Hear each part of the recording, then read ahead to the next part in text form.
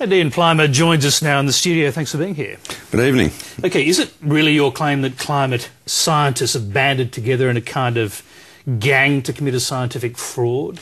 Well, the IPCC is a group of fellow travellers who reinforce each other, but they're looking at the atmosphere. They're not looking at the total system of the planet, which includes the influence of space, the influence of sun, the influence of the oceans, ice and the earth. So this book is a holistic view of the planet. They are taking one part of the planet out and just the atmosphere. Okay, it's a reasonable imputation, though, to suggest that they might be perpetrating a scientific fraud if you go by what's in your book. I mean, the culture of believers is now developed. They survive by playing safe to acquire research funding.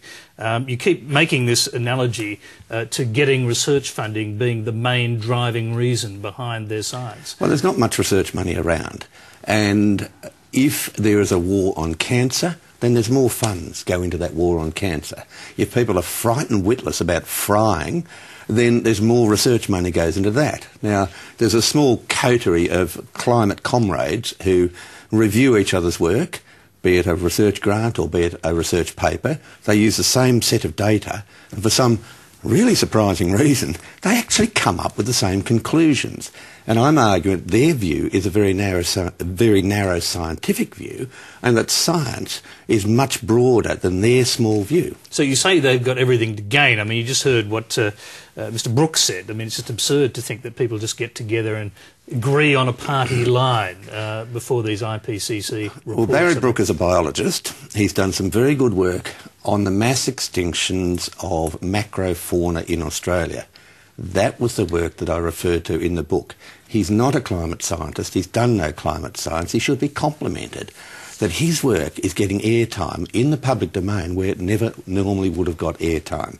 Barry's a colleague of mine, a good friend of mine. We're in the same building at the University of Adelaide. He's pretty disturbed by what he's seen in your book, and he's not the only one. I mean, Professor Kurt Lambeck, who's joined other Australian scientists in criticising your book, he says you've ignored or twisted information. He, like you, is a geophysicist. Well, I'm not a geophysicist. Well, he's a geoscientist. He's a geophysicist who's done a lot of work on sea level changes. What he hasn't looked at is the broad scale of sea level changes. Sea levels go up and down all the time.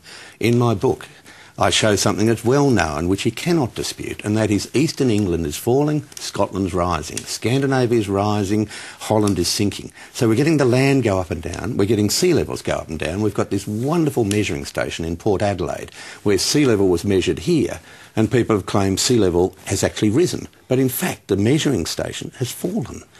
He also has not done work on, say, Tuvalu, where the floor of the Pacific Ocean is sinking, and it's little wonder that Tuvalu is getting a relatively high sea level, but nowhere else in the world is. And again, his work is very narrow geophysical work, mainly in the Mediterranean area. Are you worried about his criticism of you? He calls your work sloppy. He says that you've misquoted or misrepresented things that he said. Not at all. This is the normal business of science, where one argues about the data and they argue about the conclusions.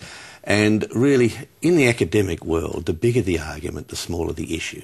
So I've got a thick skin. I'm quite used to having my science criticised, including criticised by myself, and that's a normal matter. And by contrast to what Barry Brooks says, this book is not a book of science. It's a book for the public who have felt quite disenfranchised and quite helpless that they have scientists talking down to them, and they know there's a smell. They can't quite work out where the smell's from, but they know there's a smell. And this book is to give the public some information such that they can say, I think we're being led astray. Okay, let's look at some of the